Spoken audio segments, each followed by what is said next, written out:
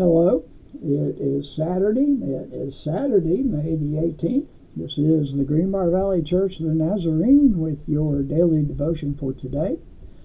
Today, your devotion comes from the New Testament book of Philippians, Paul's letter to the church in Philippi. We will be reading from chapter 4, verses 13 through 23. Here's the word of the Lord. I can do all this through him who gives me strength. Yet it was good of you to share in my troubles. Moreover, as you Philippians know, in the early days of your acquaintance with the gospel, when I set out from Macedonia, not one church shared with me in the matter of giving and receiving, except you only. For even when I was in Thessalonica, you sent me aid more than once when I was in need. Not that I desire your gifts. What I desire is that more be credited to your account. I have received full payment and have more than enough. I am amply supplied now that I have received from Epaphroditus the gift you sent. They are a fragrant offering, an acceptable sacrifice, pleasing to God. And my God will meet all your needs according to the riches of his glory in Christ Jesus. To our God and Father be glory forever and ever. Amen. Greet all God's people in Christ Jesus. The brothers and sisters who are with me send greetings. All God's people here send you greetings, especially those who belong to Caesar's household. The grace of the Lord Jesus Christ be with your spirit. Amen. That is the word of the Lord.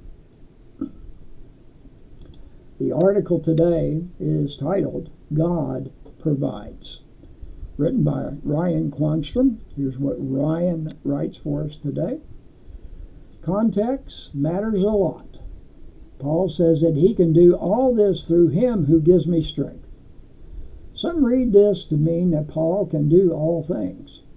What he really means is, I have learned the secret of being content in any and every situation, whether well-fed or hungry, whether living in plenty or in work. That comes from verse 12. He was telling the Philippians that God had provided for him through the generosity of the Philippians. Paul was in prison when he wrote this letter. He needed the church to supply his needs, and the church did exactly that. They gave Paul the power to praise and encourage the Philippians. God had provided for Paul. Thus the Philippians had no need to worry if they also found themselves in times of deep trouble.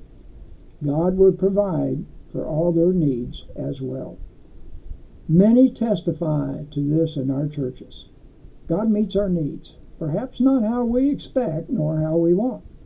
Nevertheless, God provides for God's people, typically through the local congregation. Be Still, My Soul, by Katrina von Schlegel. Leave to thy God to order and provide, and every charge he faithful will remain. And as we have just read in Philippians chapter 4, but verse 6, do not be anxious about anything, but in every situation, by prayer and petition with thanksgiving, present your requests to God. And this is your daily devotion for Saturday, May the 18th. We are the Greenbrier Valley Church of the Nazarene, and we hope that you have a very blessed day.